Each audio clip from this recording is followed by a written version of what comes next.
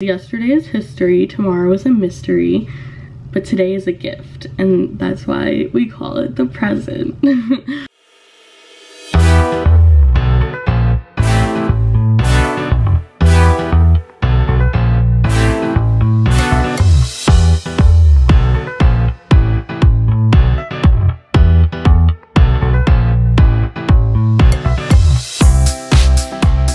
Welcome back to my channel. So in today's video we are doing a how to romanticize your life slash be the main character. If you don't know what that means, there's like a TikTok trend. I like to interpret it as kind of like becoming the best version of yourself and focusing on you and only you. I feel like for a while I was putting like everyone else ahead of me. Everything else felt like more of a priority than like myself, but that's not how it is anymore. Like, I've made myself the priority and it feels really good.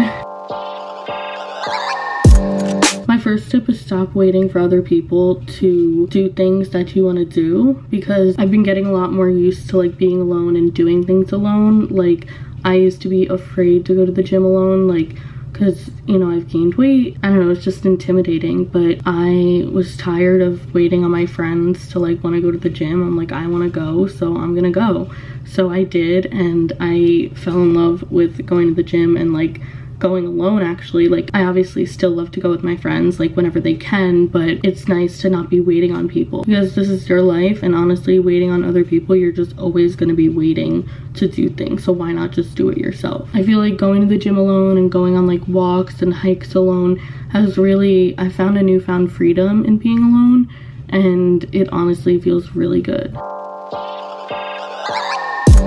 My tip number 2 is, well, let's start this off with a quote, shall we? So there's this quote, and I really love it. You might have heard of it before. It's a popular quote, but it goes, yesterday is history, tomorrow is a mystery, but today is a gift, and that's why we call it the present.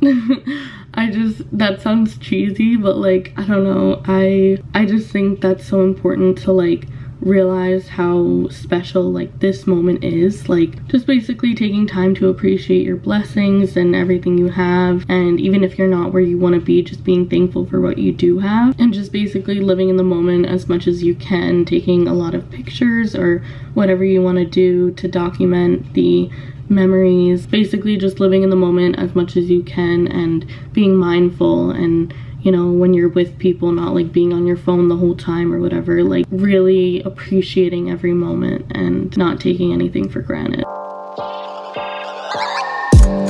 My third tip to romanticize your life is take extra time for the little things, whether that's like making your bed or making a cute breakfast, which I tried to make a cute breakfast today, but as you can see, it didn't come out so cute. Here's what it was supposed to look like, because I don't know, the ketchup just went everywhere. Or even just having a skincare routine, like just a face wash and moisturizer. I personally like to do serum, eye cream, sunscreen, like everything, but you know, whatever that means to you, skincare and just taking care of yourself. So I think just taking extra time for the little things, and also appreciating the little things, like the fact that I get to live in this room and I love my room, like pretty much my sanctuary.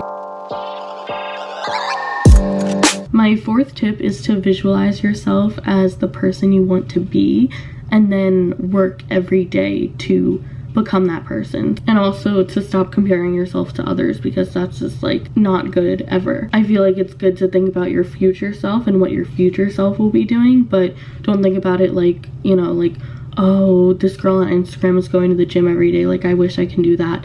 Instead of saying like, I wish I could do that, go to the gym. It sounds really simple, and I know it's not that simple, but basically just focusing on your future self and achieving whatever goals or dreams you have, and just taking steps every day to achieve that goal. So, you know, not just with the gym, but for example, whether it's like starting a business and, you know, putting work in every day to that business, or with school, like studying every day so you could graduate, like doing things instead of being like, I want this, it's like, what can I do to get this? If that makes sense. So what really helps me with this is like writing in my journal, manifesting. I'm still kind of new to manifesting, but I've been getting like really into that and watching a lot of videos on it, doing my research, because I don't know, it sounds life-changing and I've always wanted to do it, and I I have been doing it a little bit, but I'm really trying to like get into it. So for this, I think having a journal is so important. I like to manifest and journal, and I'm still kind of new to manifesting, but I really love it, and I love the idea behind it, and just trusting in God and the universe that whatever is meant for you will come. And if you really want something, if you write it down, work really hard for it, speak it into existence, then it can happen for you. My fifth tip is to show up for yourself every day.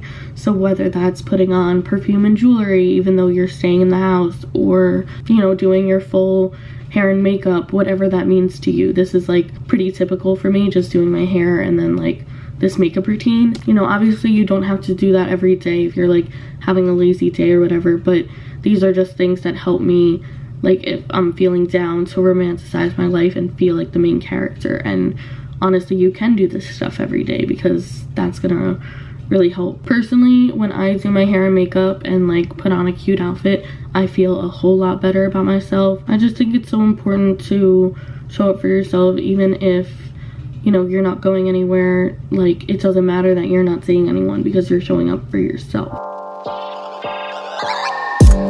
My sixth tip is to make a playlist that makes you feel like the main character. So music is like my favorite thing ever, especially over the past year. I don't know why I've been like so obsessed with music, whether it's sad music or happy music or dance music or whatever, like country, rap. I just love music, whether it's like going for a drive in the car and listening to my playlist, or, you know, working out and listening to a playlist there. Like, I have so many different playlists for like every different mood or whatever I'm in. I really love Spotify. That's what I use. I have premium because I don't like ads.